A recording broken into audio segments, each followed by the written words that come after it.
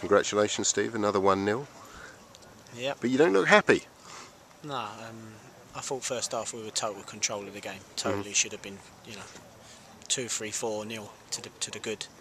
And I always said to them, second half, these teams are going to come out here, they're going to give it everything, and they're going to get an odd chance here and there. And we were scrambling about a little bit, and in a game that we should never have allowed them to be in. They were totally outplayed, outclassed, outfought, everything. But they gave their all, and they went to the end, and it made an exciting end to them, not for me. Yes, it was nervous. At the end nervous for no reason. Yeah. And the boys know that, and know on certain terms that second half performance unacceptable. We haven't scored a goal in the second half this season, so that, I imagine you've reminded them of that the second halves in general have not been as strong as the first half. Yeah. What's the reason for that? You can nitpick on loads of things, but at the end of the day, it's another win. It's another clean sheet. Another clean sheet the other day. So we're scoring goals. And we're fourth in the league. Yeah. But I don't look at league tables until probably Christmas. Right. Okay. As a manager, they change week in, week out. You can go from 10th to 1st within one game. Sure. So that's not important for me. Sure.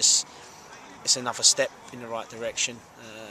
You're seeing lots of positives, and then you were seeing a few negatives from my point of view. Switching off and taking the foot off the gas second half. Right. Picked up it looked like an injury or two today as well. Malvin Kamara went off. He looked in pain. Yeah, he looked like he's got a dead leg. Right. I think Boovy looks like he's tweaked his groin. And Cady?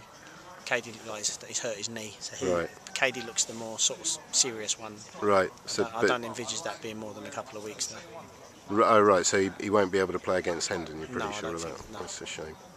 That's going to be a very big game now. They're top of the league. Yeah. They haven't lost a game yet. Yeah, they're going well. I know the manager well there. Yeah. A friend of mine, and he's had a good start.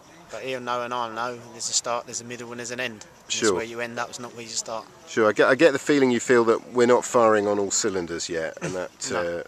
No, that frustrates the hell out of me, because I know what players we have got here for the level we're at, and it frustrates me when we can give, very, very good performances first half and look very, very good, a class above, and then drop off second half. Sure. I'm very disappointed in that, and they know that. Sure. I mean, I remember the first 25 minutes of our pre-season friendly against Hampton and Richmond, and we looked like world beaters then, and I haven't quite seen us play with that intensity since, to be honest. You say that's fair, or am I being unduly harsh? Unduly harsh. I'm very sorry. Pre-season friendlies are different to actual points on the board to get points. The tackles are different, the intensity is different, there's something at stake when you're playing when the league game. Friendly, it doesn't mean anything, you win or lose.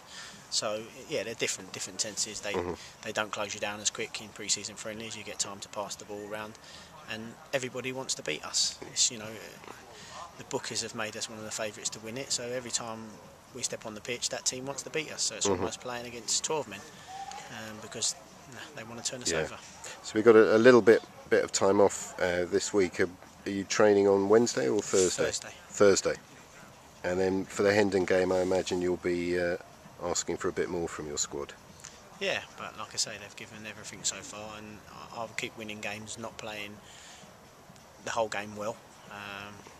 We're a work in progress, as I keep saying, and if we can keep winning when we're playing just okay, then that's a recipe for when good you've things. been in a famine like we have, this feels like a feast, can you? Yeah. So I'm very happy. Yeah.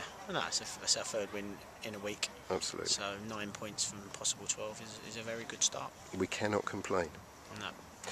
Thank you very much. Cheers. Have a good remainder of your bank holiday. Cheers. Cheers, King. Bye. Love the shoes, by the way. Fabulous. Thank you for that. And here's a little bit of a view of Horsham's ground. It's not the dripping pan, is it?